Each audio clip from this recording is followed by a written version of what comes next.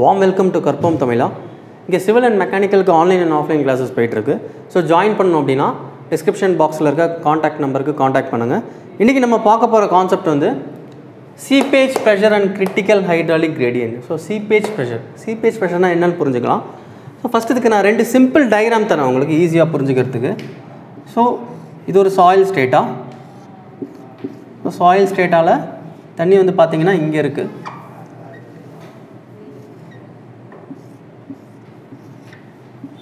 So this is one set of diagram and another set of diagram is water is here,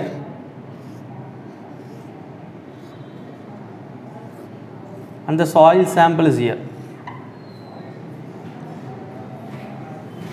Soil sample இங்க இருக்கு.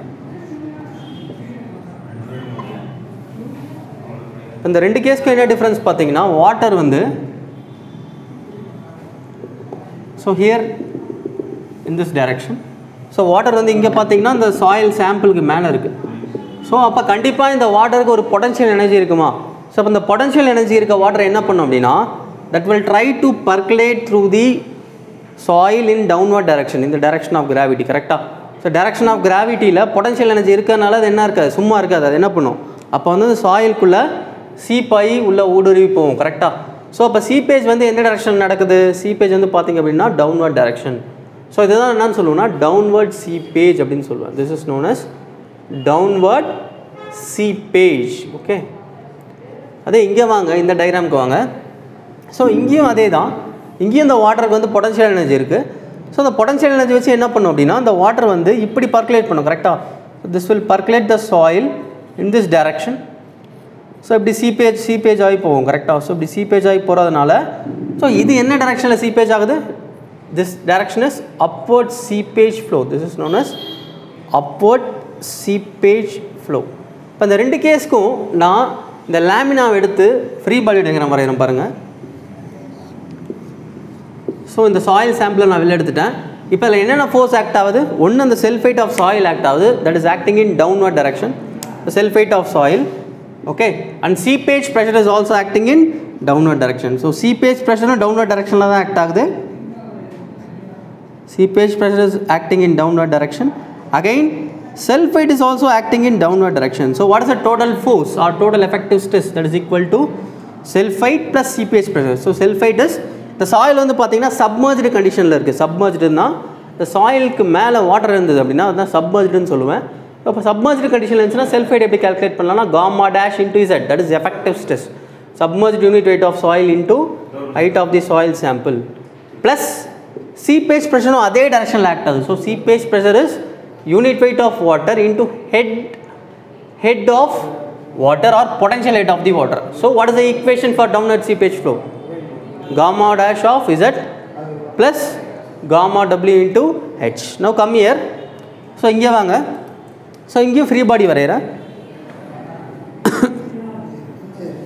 So in this case sulfite will act in downward direction. Sulfite will act in downward direction, but seepage pressure will act in which direction? Seepage pressure will act in upward direction, right? So seepage pressure will act in upward direction. So seepage pressure வந்து upward direction act ஆகும். ஏன்னா இங்கே பாருங்கள் water வந்து எப்படி cheap ஆகி போகுது, water இந்த வழியாக வந்து இந்த சாயிலில் அப்வர்ட் டைரக்ஷனில் சீப்பேஜ் ஆகி போகுது. கரெக்டாக? ஸோ இப்போ what is equation? Sigma dash is equal to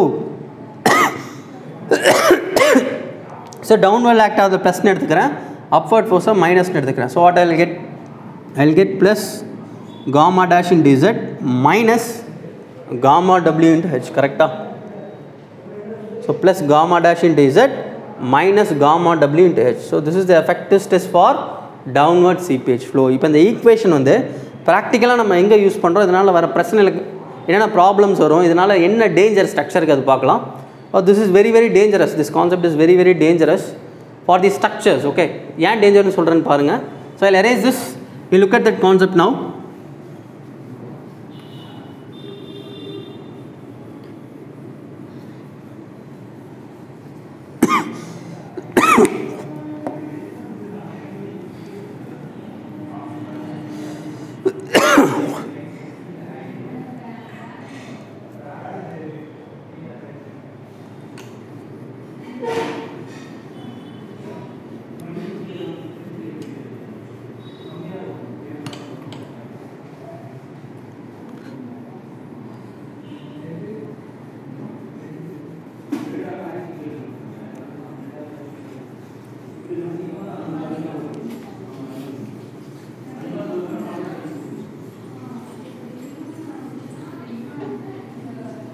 இல்லையா? ஸோ இப்போ ஒரு வியரோ டேமும் எடுத்துக்கிறேன். So I am considering a wear R dam. So what is the purpose of wear R dam? To store the water. கரெக்டாக? So இங்கே என்ன பண்ண போகிறோம் அப்படின்னா வாட்டரை வந்து ஸ்டோர் பண்ண போகிறேன்.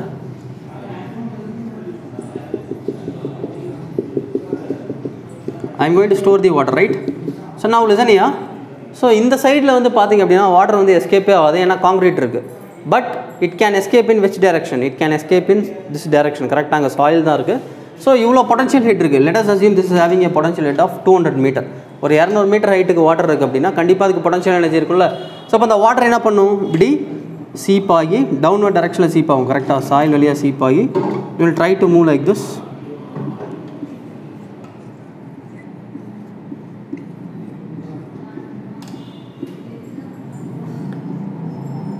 Try to move like this. So இப்போ அது என்ன ஃப்ளோ? அது இங்கே இருக்க சாயில் சாம்பிளை நான் எடுத்து அனலைஸ் பண்ண அப்படின்னா வாட்டர் வந்து இங்கே இந்த டைரக்ஷனில் வருது, வந்து it is trying to move in upward direction. கரெக்டாக?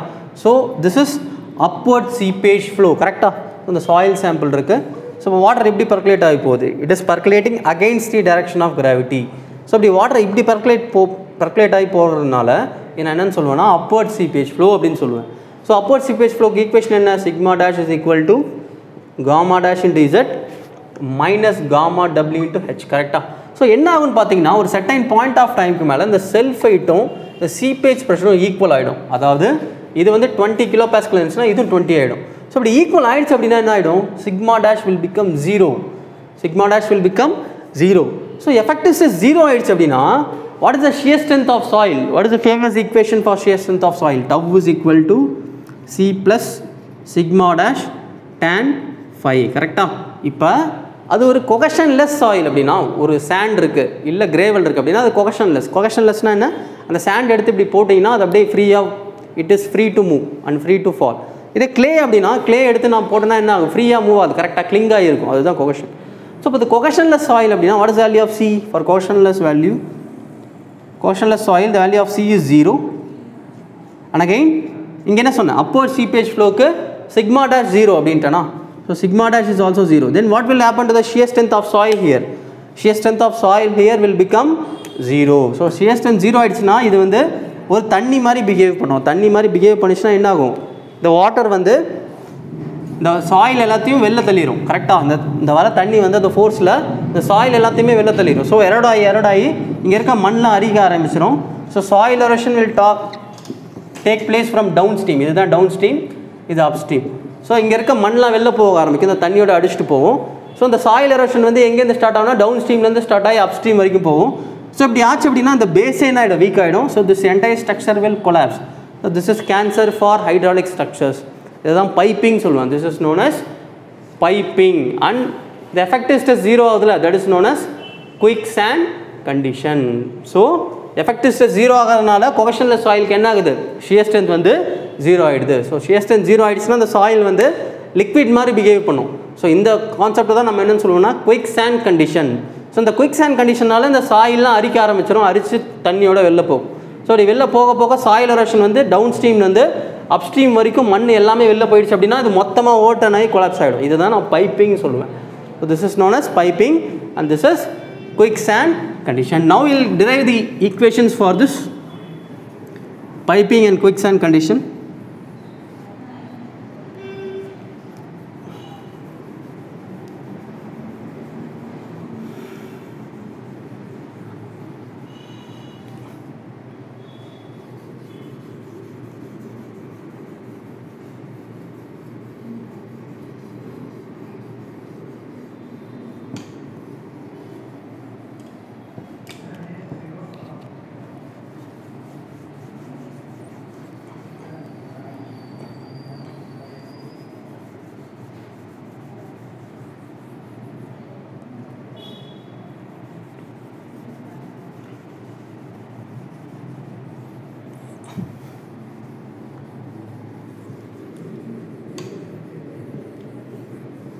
Listen here. So என்ன சொன்னேன்? sigma dash is 0. அப்போ tau is equal to sigma plus sigma dash into tan phi. So cohesionless soilனா C is 0, sigma dash is 0, tau வந்து 0 ஆகிடும். So this is possible only in case of cohesionless soil. Soil என்ன ஆகும் அப்படின்னா sigma dash 0 ஆனாலும் C will exist. So அப்போ அந்த shear strength வந்து cohesion வந்து சப்போர்ட் பண்ணிடும். So that is not possible in case of clay, but this is possible only in the case of what, cohesionless soil. So அதை எப்படி sir avoid பண்ணலாம் அப்படின்னா, what is equation, sigma dash is equal to gamma dash Z minus gamma WH. இது ரெண்டு ஈக்குவலாகாமல் இருக்கணும். அப்போ இதை நான் கம்மி பண்ணணும். எப்படி கம்மி பண்ணலாம், ஒன்று வியர் இருக்குது அப்படின்னா இந்த வியருக்கு கீழே ஷீட் பெயில் தரலாம். கரெக்டாக ஷீட் பெயில் கொடுத்தனா என்ன ஆகும், ட்ராவல் ஆகிற வாட்டர் வந்து இப்படி சுற்றி வரும். கரெக்டாக அப்படி சுற்றி வரப்போ இந்த பொட்டன்ஷியல் ஹெட் வந்து குறையும். பொட்டன்ஷியல் ஹெட் குறைஞ்சதுன்னா சீப்பேஜ் ப்ரெஷர் குறையும். So seepage pressure குறைஞ்சதுன்னா quick sand condition நடக்காது. குயிக் சாண்ட் கண்டிஷன் நடக்கலனா பைப்பிங் நடக்காது. ஸோ இப்படி தான் நம்ம என்ன பண்ணலாம் அப்படின்னா அந்த ஹைட்ராலிக் ஸ்ட்ரக்சரை காப்பாற்றலாம். ஓகே, இப்போ நான் என்ன சொன்னேன், குயிக் சாண்ட் கண்டிஷனுக்கு what is the condition, sigma dash is equal to 0. So அப்போ gamma dash into Z minus gamma W into H is equal to 0. கரெக்டாக. So gamma dash into H minus gamma w into h is equal to 0. So what is gamma dash, g minus 1 divided by 1 plus e. Okay, gamma w into g minus 1 divided by 1 plus e into gamma w. Correct? So this is the expression for gamma submerged. This basic property la padichirupingala, into h is equal to what, gamma w into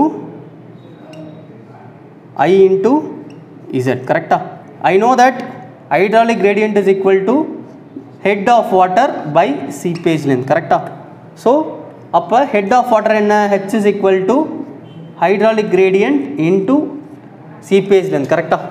Hydraulic gradient is equal to what, hydraulic gradient enna, இப்போ அந்த சாயிலோட அந்த சாயில்ல water வந்து percolate ஆகி போகுதுன்னா அதோட potential energy என்ன ஆக ஆரம்பிக்கும். ஸோ இப்போ 100 மீட்டர் போதுன்னா அதோட எனர்ஜி டிக்ரீஸ் ஆகுமா, இதே 200 மீட்டர் போது எனர்ஜி இன்னும் டிக்ரீஸ் ஆகும். So the variation of the potential head with respect to length, ஏன்னா அது பர்குலேட் ஆகி போக போக அதோட பொட்டன்ஷியல் எனர்ஜி என்ன ஆகும்னா டிக்ரீஸ் ஆகிட்டே போகும். கரெக்டாக, ஏன்னா அந்த வாட்டர் வந்து அந்த சாயிலை தாண்டி போகணும். அப்படி இருக்கப்போ பொட்டன்ஷியல் எனர்ஜி வந்து என்ன ஆகும், அந்த சீப்பேஜில் இருந்த பொறுத்து டிக்ரீஸ் ஆகிட்டே போகும். ஸோ அந்த ஸ்லோப்பை தான் என்னன்னு சொல்லுவோம்னா ஹைட்ராலிக் கிரேடியன்ட். அந்த ஸ்லோப் எப்படி இருக்குன்னா, இனிஷியலாக இவ்வளோ ஹெட் இருக்குன்னு வைங்களேன், ஸோ தூரமாக போக போக அந்த பொட்டன்ஷியல் ஹெட் வந்து குறைஞ்சிக்கிட்டே வரும். ஏன் குறையுது, ஏன்னா இந்த இடத்துல வந்து வாட்டர் வந்து சாயில் வந்து பர்குலேட் பண்ணி போகுது, தாண்டி போகுது, சீப் பண்ணி. ஸோ சீப் பண்ணுறப்ப கொஞ்சம் எனர்ஜி குறைஞ்சிக்கிட்டே வரும். ஸோ இந்த ஸ்லோப்பை தான் நான் ஹைட்ராலிக் கிரேடியன்ட் சொல்லுவேன். So hydraulic gradient is slope of head last with respect to seepage length. So I is equal to delta h by z. அப்போ h is equal to என்ன வரும், I into z. இங்கே substitute பண்ணுங்கள். So head last is I into z. So this is what, this is again length of the soil or seepage length z. This is again z. So I cancel பண்ணுங்க, z cancel ஆகிடும், gamma w cancel ஆகிடும். So this is known as critical hydraulic gradient IC. Critical gradient hydraulic gradient IC, which is equal to g minus 1 divided by 1 plus e. G minus 1 divided by 1 plus e. இந்த critical hydraulic gradient வந்து head of water பொறுத்து கிடையாது. 2 கிலோமீட்டருக்கு கூட நீங்கள் water store பண்ணி வைங்க, no issues. அது எதை பொறுத்து இருக்குன்னா அந்த வியருக்கு கீழே இருக்க சாண்டோட ப்ராப்பர்ட்டியை பொறுத்து இருக்குது, அதோட ஸ்பெசிஃபிக் கிராவிட்டி, அதோட void ratio. So IC is independent of head of water. நீங்கள் 2 கிலோமீட்டருக்கு தண்ணி ஸ்டோர் பண்ணாலும் சரி, 2000 கிலோமீட்டருக்கு தண்ணி ஸ்டோர் பண்ணாலும் சரி, அதுக்கும் கிரிட்டிக்கல் ஹைட்ராலிக் கிரேடியன்ட்டுக்கும் சம்மந்தமே இல்லை. Critical hydraulic gradient is only depend on the soil property. Soil property, specific gravity, void ratio, இதை பொறுத்து மட்டும்தான் கிரிட்டிக்கல் ஹைட்ராலிக் கிரேடியன்ட் இருக்கே தவிர head of water பொறுத்து கிடையவே கிடையாது. This is very important. And again, if you substitute this for porosity, you will get one more equation, that is IC is equal to g minus 1 into 1 minus n. This is also very famous equation. So the ரெண்டு equation examல கேட்டுக்கிட்டே இருப்பாங்க. So this is critical hydraulic gradient. So this is critical hydraulic gradient. So அப்போ listen here. So I must be always kept less than IC. அதாவது hydraulic gradient வந்து critical hydraulic gradient வந்து கம்மியாக இருந்தால் மட்டும்தான், அதாவது ஹெட் பர் சீப்பேஜில் வந்து IC விட கம்மியாக இருக்கணும். அப்படி இருந்தால் மட்டும்தான் குயிக் சாண்ட் கண்டிஷன் நடக்காது. இது அதிகமாகிடுச்சு, ஐ வந்து ஐசியை விட அதிகமாகிடுச்சு அப்படின்னா என்ன ஆகும், quick sand condition will takes place. So what is the factor of safety? Factor of safety is, so I must be kept less than IC. கரெக்டாக. So factor of safety is equal to IC by I. So I வந்து எப்போதும் ஐசியை விட கம்மியாக இருக்கணும். So this is also very important. So these are some important concepts. Okay. So இப்போ quick sand கண்டிஷன்னா என்ன? Quick sand கண்டிஷன்னா effective stress வந்து 0 ஆகிடும். effective stress 0 ஆயிடுச்சு அப்படின்னா shear strength 0 ஆகும். எப்போ only for cohesionless soil. ஆனால் cohesive soil என்ன ஆகும்? effective stress 0 ஆனாலும் cohesionனால shear strength இருக்கும். ஸோ அப்போ இந்த quicksand condition நடக்கிறதுனால என்ன ஆகும்னா இந்த டவுன் ஸ்ட்ரீம்லேருந்து மண்ணெல்லாம் அரிச்சு வெளில வரும். சாயில் எரோட் ஆகி டவுன் ஸ்ட்ரீம்லேருந்து வெளில வந்து டவுன் ஸ்ட்ரீம்லேருந்து ஸ்டார்ட் பண்ணி அப் ஸ்ட்ரீம் வரைக்கும் என்ன ஆகும்? எரோஷன் ஆகும். அதுதான் பைப்பிங். ஸோ அப்படி சாயில் வந்து எரோட் ஆகி வெளில வந்துருச்சு அப்படின்னா அந்த டோட்டல் பேசிக் கொலாப்ஸ் ஆகிடும். So that is a cancer for hydraulic structure. So அதை எப்படி குறைக்கலாம்? By keeping I is less than IC. ஐ வந்து ஐயோட ஐசியாக கம்மியாக இருக்கணும். இது எப்படி கொண்டு வரலாம் அப்படின்னா கீழே வந்து ஷீட் பைல் போடலாம். You can go for sheet file. So sheet file போட்டிங்கன்னா என்ன ஆகும்? அந்த seepage length வந்து இன்க்ரீஸ் ஆகும். அந்த seepage length இன்க்ரீஸ் ஆச்சு அப்படின்னா the potential head will come down, and if the potential head come down, the seepage pressure will come down and we can avoid quicksand condition. So that is about this concept. In next session we will discuss about some more good concepts. Thank you.